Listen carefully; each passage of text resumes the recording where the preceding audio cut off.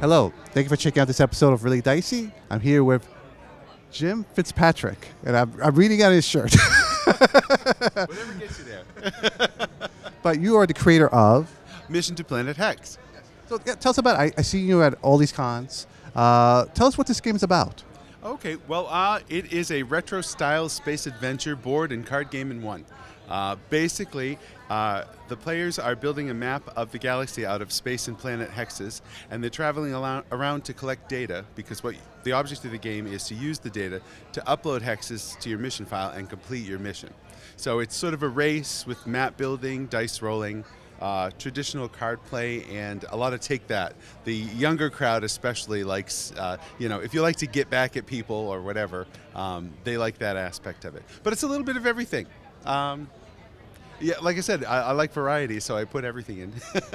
Where did the idea for this game come from?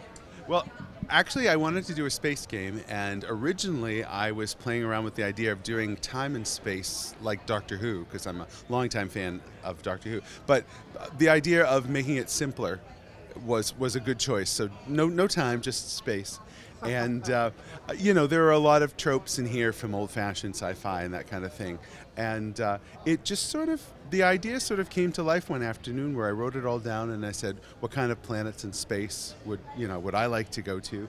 And what kind of aliens and what would they do? And it took off from there. I like the idea of creating your own universe every time you play. So the board is always different because of the arrangement of the hexes. It's totally up to the players. So hopefully that adds to the playability and the replayability. Is this your first game that you designed? It is. I come from a background of I like to play Magic in limited formats like pre-releases and drafts and Dungeons and Dragons, and I've always liked sci-fi and comic books. Especially old movies. I was telling somebody today, one of my friend's kids turned 11, and I said, it happened when I was 11. Star Wars came out. So I was very influenced by the sci-fi of that period. So like I said, this is sort of retro sci-fi, the vision of the future we had in the past, like the Jetsons or the original Star Trek, that kind of thing. So it just fascinated me, and the idea that you could make this universe and then travel around and get something out of it. One of the comments that concerned parents have made about my game is there's not a lot of combat. It's exploration and data collection, and there is a lot of take that, but it isn't. You're not explicitly attacking anyone or anything like that, which just sort of came out of the design of the game. It wasn't my intention to include or exclude combat. I just sort of went with the idea that you are exploring space, for the first time. Now, this is not available just yet, right? It's going on Kickstarter soon? Right. This is actually the second edition. The first edition I was making for myself, using the Game Crafter, which is a wonderful resource. They made the prototype that I'm using today. But I just decided that if it was going to it was starting to take off a little bit, and I thought, well, if I just bump up the quality, now we have professional art, not art that I made myself, we could get a professional type game at a lower price point and get more people in on the fun.